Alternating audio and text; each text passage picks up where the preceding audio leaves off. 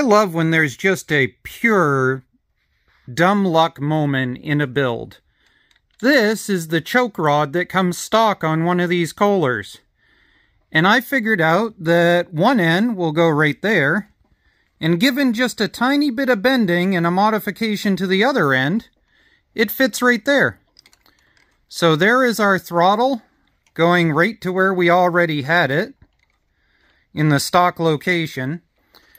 Now, we haven't done anything about the choke yet. As it is right now, I think what we're probably going to do, I've been working on making these intake adapters, and I'll have links for these posted down below. I have this original version and this original version for free for download. This is the modified reinforced version that I created for now. And I only marked it $1 in order to be able to download the files to print your own. Now, what I think I'm going to do is eventually I will make this slightly raised a little bit more and then print out a piece that can get screwed in on top here to make the pivot point for this. But that's later on. In this application, I can't clear the hood without a 90. So I have made this version. Whoops, come on. Get on. There we go. So I've made this version that 90s everything. Now this is just the first version of this. Come on off. This needs to be made so it sweeps much better and is more of a curve for airflow. But this is going to get us started. And like I said, I will make this version available for free. Once I get the curvature version in and I print some reinforcements into it, I'll post a version 2 that'll be like $1. Once I get a version put in that has the printable pieces to screw in for the choke tie down, I'll probably make those a couple of bucks. But I did all the work. You get to pay $2 and print as many as you want. I think that's a fair trade. Anyways, we're here to work on these jets. So here's some information.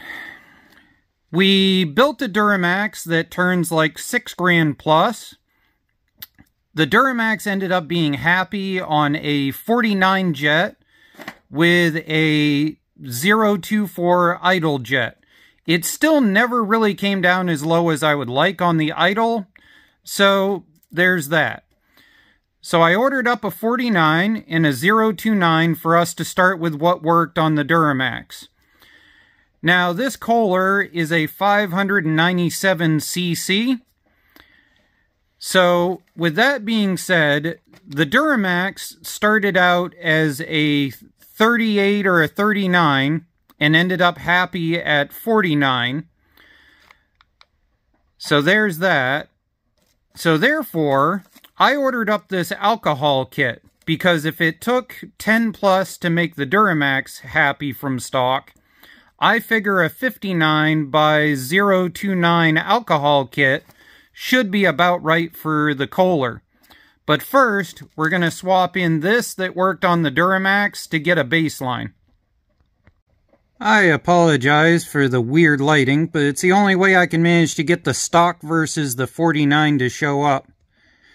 Big shout out to nrracing.com. When I first did the Duramax build for the Sears Dragster, they didn't make a 49. Now they do. We should have the idle set about 1,000 or so. We'll see if it'll hold there. And choke should be off at this point. Let's see if it'll start.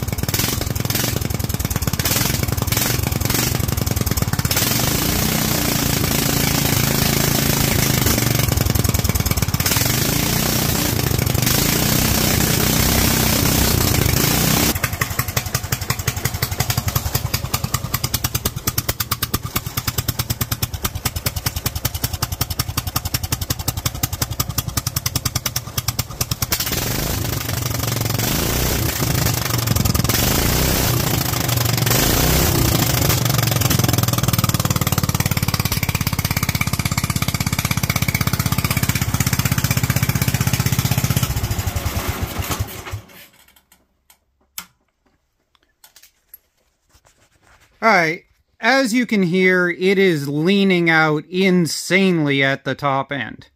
Now, it did idle. It was actually really happy on the idle. So I think at this point, I think we take it up a notch. I think we put in the methanol kit, and we see if Kohlers just like to run on meth.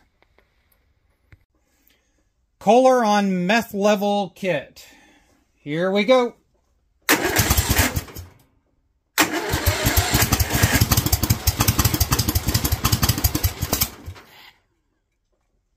Okay, I think we're actually getting too much gas right now for the idle.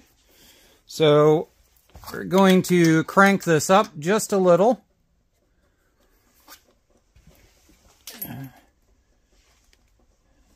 Meth level kit, take 2.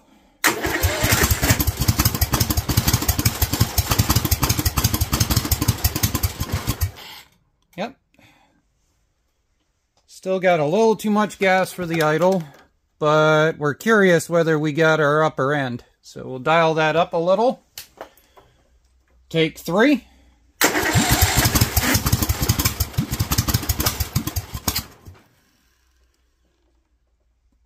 Okay, let's assume we can get the idle dialed up enough. And let's just see how she'll respond in the upper 2000 plus.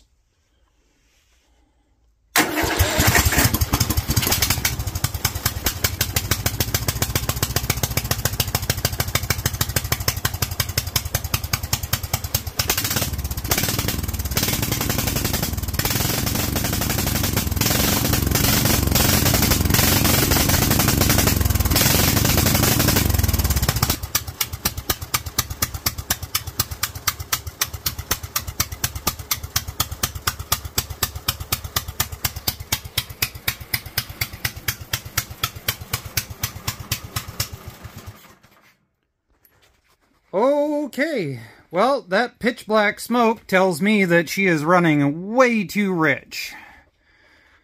So, meth level kit was too much. It was idling a little bit better. How about we mix it a little?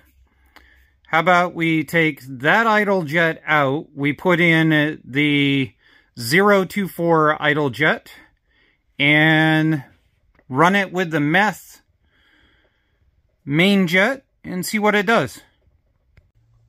024 idle jet with meth head main jet.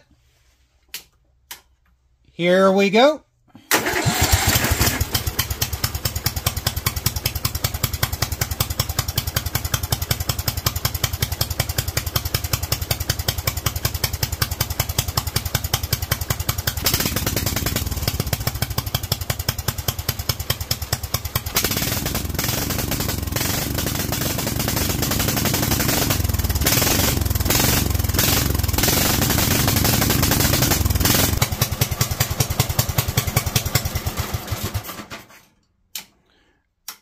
Well, without question, it definitely likes the 024 idle jet, but that main jet's actually killing us. We're making less than we were before instead.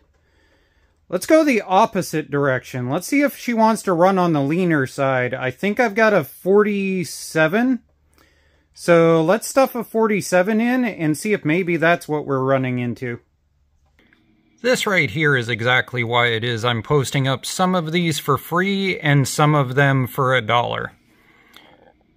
That is where I screwed up, and I'm now editing this particular design that you guys are seeing used today. If you look in the video, you'll see I've got a spacer right there in order to come up and around this. I'm now working on a newer, improved design, which I'll end up posting for, you guessed it, $1. There we are. Like I said previously, so this is the one that we had before. This will be up for free. This one here is the one where I redid in order to be able to have this, a reinforcement back here, a reinforcement in the front, And this will be listed for $1. This is just thrown up there so that people can try it and see how it works, so that we can get some feedback. And then I'll do a more professional version of this later. But for now, let's finish out what we're doing. Not a sponsor, but I just want to say thank you to nrracing.com. The fact that you took time to mark every single baggie in the order is absolutely phenomenal. So we tried a 49. I really don't expect too much of a drop to a 47. So I think what we're going to do is we're going to go with the 45. I don't know. We'll see what happens. Just in case anybody's unfamiliar with jets on these carbs, this is your idle jet, and all you do is take a pair of cutters and put it like this and pry, and it'll pop up, and then you press in whatever you want for an idle jet. On the underside here, this is your main jet down in here, and obviously you just unscrew it with a flathead screwdriver. Now there is a Venturi tube that is down inside of here. In this case, we are not changing that out. These carbs are capable of running the stock tube clear up through into methanol, so there is no need for us to ever touch that. Alright, we'll get this thrown back on the machine. Here we go. 0.024 idle jet, 45 primary jet, set to idle. Let's see if we can get it started.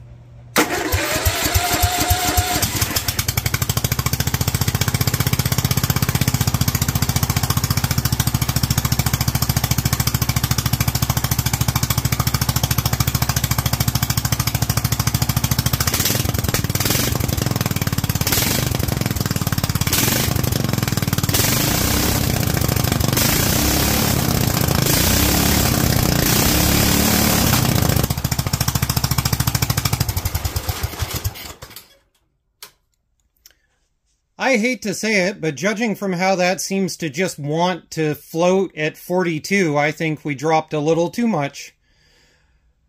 I'm going to take it apart one more time, put the 49 in. No, not the 49. My bad.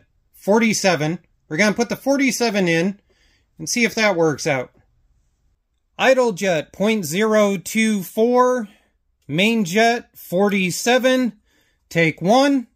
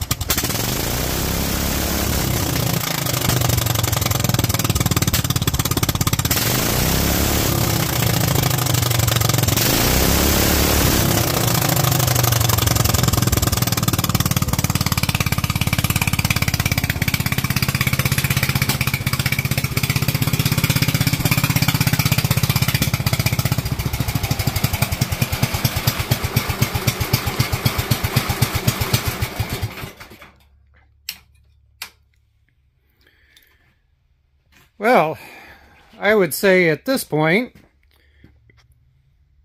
47 seems pretty happy. I think it had a little bit more kick up with the 45. So where this is going to be used in the cold for now, I think I'm going to leave the 47 in it. But if I was setting this up in order to run in the summertime, I probably would put the 45 in. As it is now, I've got to get the gas pedal re-rigged up in order to change it over to the way it is now. And then maybe we'll get it out on the ice and play with it.